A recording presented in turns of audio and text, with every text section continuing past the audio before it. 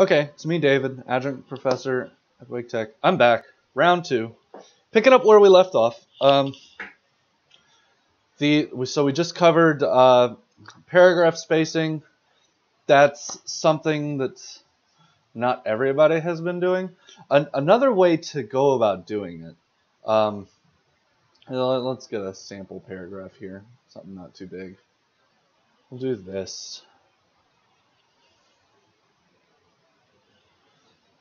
So if you're gonna break these up, not that one. If you're gonna break these up and say offset them a little bit, just please make sure that you align them.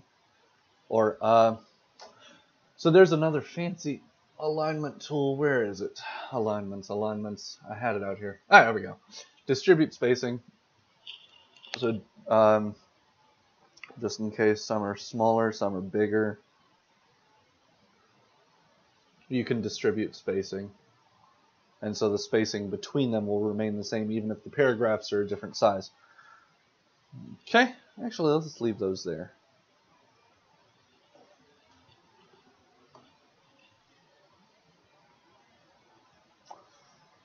Just because. Yeah. We're going to leave those there. I've got something else in mind for a little later. Alignment. There we go. Okay. So please keep them in line. By having them equally spaced, it gives the viewer an indication that these kind of belong together. Because if I have these close together and these close together, well, that kind of indicates these top two are together and these bottom two are together, and they're not all one cohesive unit or one idea. All right. We did padding, we did margins, we've done, we'll do that in a minute. Okay, let's do fonts real quick. Fonts are kind of important, in typography. So this is what I've done in the field. Yeah, dummy. This is what I used to do at my job. So what we would do is we would pick a primary font and a secondary font, and maybe even a tertiary or a third font that would be used to for like a call out. But anyway, so here's your font. Let's do all caps. Come on. And let's see. You usually want to do a sans serif and a serif, or a serif and a sans serif. Oh, that is disgusting. That's truly horrific. Let's try a different one. And I just fly through these. Ooh, that's fun. All depends on what you're using it for. Let's turn this off.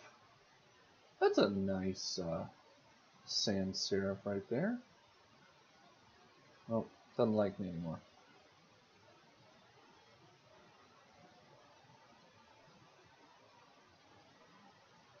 Come on. Let's go back to Arial. That is not Arial, but kind of looks like my favorite beer. Beef that up. See what it looks like with caps. Okay. There we go. It's not awful. Not awful. Let's see what happens if we decrease the kerning. Oh, now that looks hieroglyphic. Okay. Let's undo that.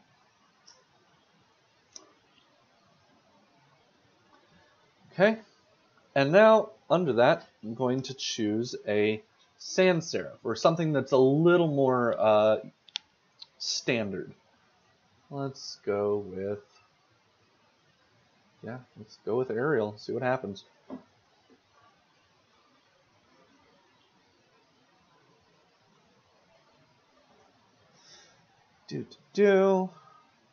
Yeah, it's fine.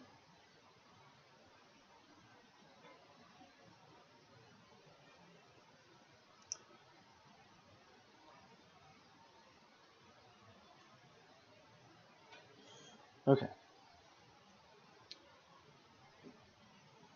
Decrease the leading. I want these to appear to be together. Make sure they're not overlapping unintentionally. I don't like overlapping, but some of you have proven to me that it works and it can look amazing. So congratulations there.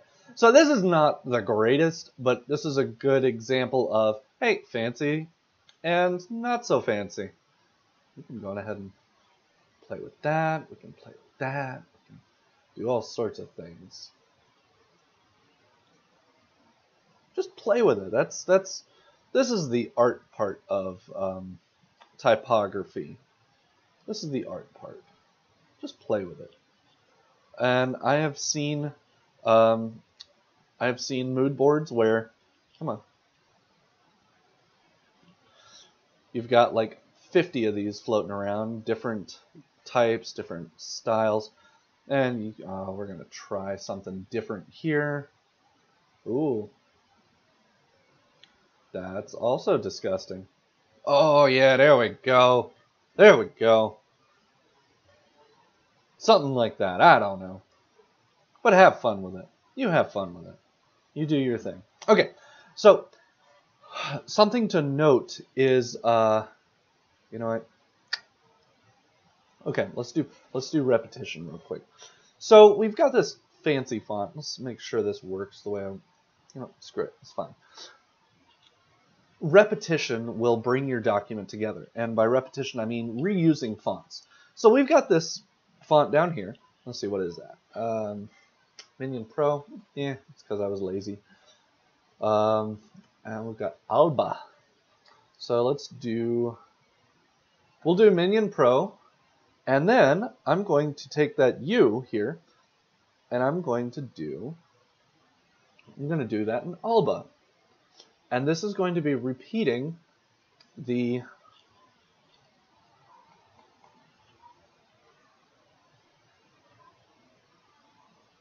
the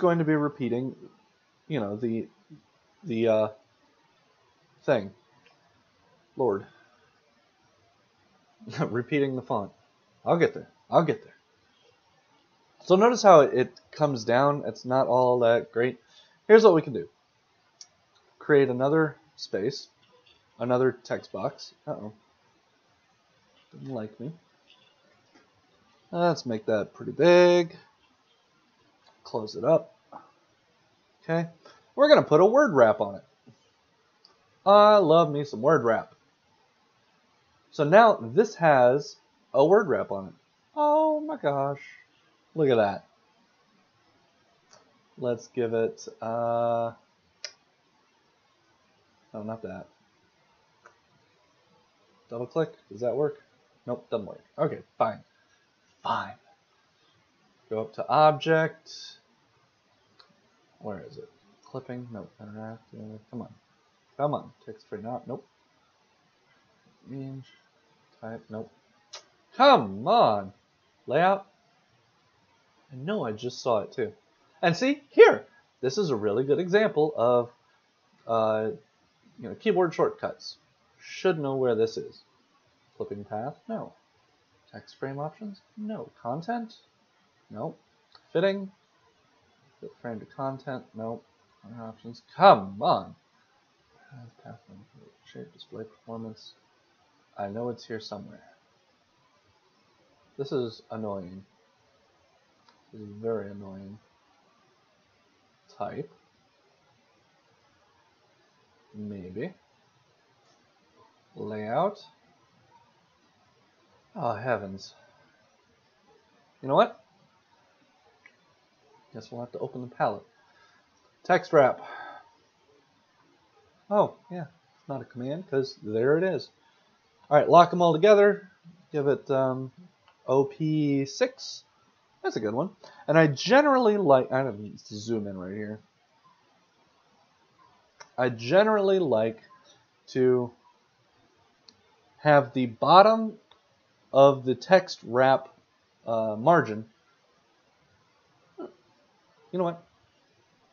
Screw that. I am taking that up there.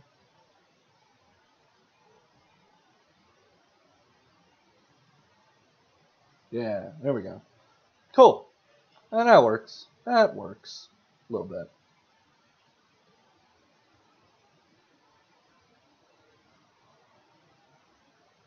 Yeah, that's exciting. Okay. So notice I'm reusing the fonts, and that's going to give my document more cohesion. It's going to feel like it belongs together. Like I'm not just throwing stuff together willy-nilly. I actually have a plan. I know what I'm doing. See? Fake it till you make it. And then you've made it. Okay, so we got fonts. Okay, here's the big one, guys. This hurt me a lot. Put me through a lot of pain. Here's an image. This is a project I'm working on in my free time. But we don't want this image so big. We want it much smaller. So we want to fit it in here somewhere.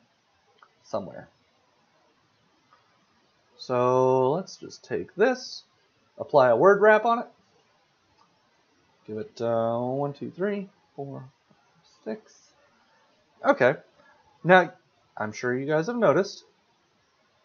Oh, lock that up. Lock that together. There we go. As you scale the image box or image frame, it cuts stuff, and that's not what we want. I'm sorry for the barking dogs. I have wood being delivered to make a dog fence, so the dogs stop barking. It'll be okay. Okay. So here, got the image. This is the text frame, and here's text frame options, location, size, that kind of thing. That is not the image size. To access the image size, we got to click on that right there, or you could just double click. And now you'll have a nice blue-green border around the image inside the frame. So that's cool. If you look up here at the top, you've got 100% and 100%. That's because I have not scaled it yet. So I can come in here and I can say, give me 50%. Yay. Okay. Text box is still bigger than the image, so hit Command or Control Alt C, bring it down together. Yay. Nice. So say I want to make the image smaller still. So one thing I can do is I can go to, Free Transform Tool. And this is where people are making me nauseous. Because they decide I want to fit the image on the page, so I'm just going to scrunch it in. That image is very obviously scrunched. It is stretched. It hurts. Ooh. And then we're going to try and bring it down like that, and it's still not pretty. That hurts, guys. That hurts. So when you go in here and you select the actual image, you got some crazy butt numbers up there. So let's fix that. 40 and 40. All right, that should be the image has now been scaled to 40%. There's no distortion. Just show you again. Crazy distortion. And up here we got 28% by 40% because I brought it in horizontally. It's not happy. I'm not happy. Don't ever do that, please. Dear Lord. Now, if you want to cut one of these guys out, I mean, sure. Like, hey, Beefcake, I like you, but nobody else. So you get to stay in my document because you're pretty. He's not pretty. Don't tell him that, though. He's a big guy. Don't want to upset him. Okay, let's see what else. So you can do that. You can clip it. You can actually come in and do some fun things with the text or the image frame itself. You can go in, do the direct selection tool, hover over the corner, and you can actually get a vertice. And you can move the vertice. You can even use the pen tool to make more vertices. Come on. So you can do complex shapes. It's fun. Problem with that is, there we go.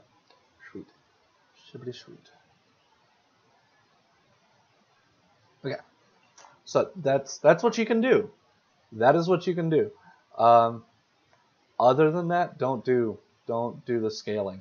Okay, let me undo some stuff to get back to where I was. Okay, there.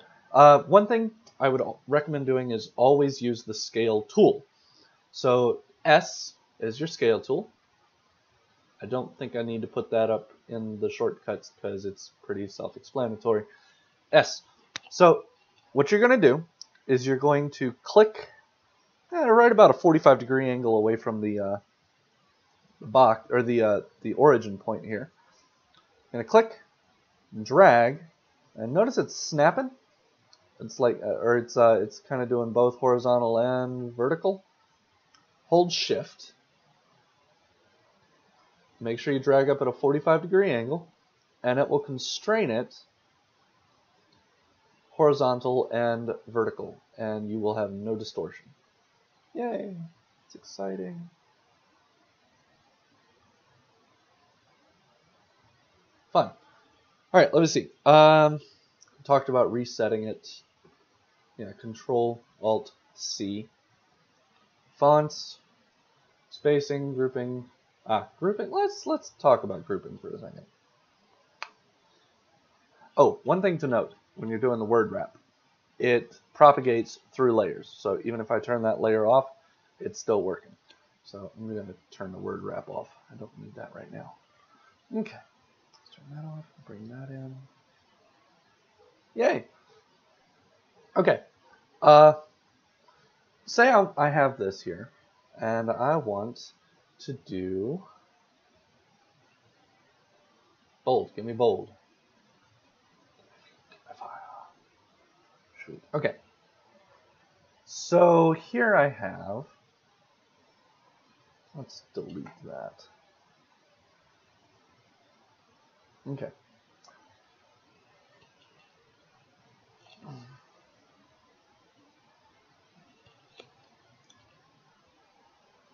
Here I have a paragraph. And each paragraph I'm going to have them with a... each paragraph is going to have a header. And I'm just going to make one up. But what I can do... Now you can go through and do a paragraph style or a header style. That is fine. The downside to that is if you're going to be doing this, like if you have 5 paragraphs, then it's really not going to save you much time. So one thing that I like to do is what's called, well, not called, it's copy paste. I'm using the eyedropper tool to copy and paste text styles. So you can use the eyedropper, just I for eyedropper, and I'm going to click that there. And now notice it's changed a little bit. The eyedropper is now full of something. So I'm going to come down here and select that. And it copies exactly the formatting for the character and for the paragraph. Same thing here. So to switch back to sucking up information, hold Alt. This is the exact opposite of Photoshop and in Illustrator. And then I'm just going to do that. Okay. And let's dance. Suck it up. Oh, nope. Suck that up. Put it there. Cool. I guess if you're going to be changing all of the things, then it would be a good idea to do that. So I'll do a paragraph style here. Do new paragraph style. Call a header. You know how to do this. You know how to do this. Yeah. Paragraph style. Yep, that one. Sure. And so now I can apply that, all the way down. Of course.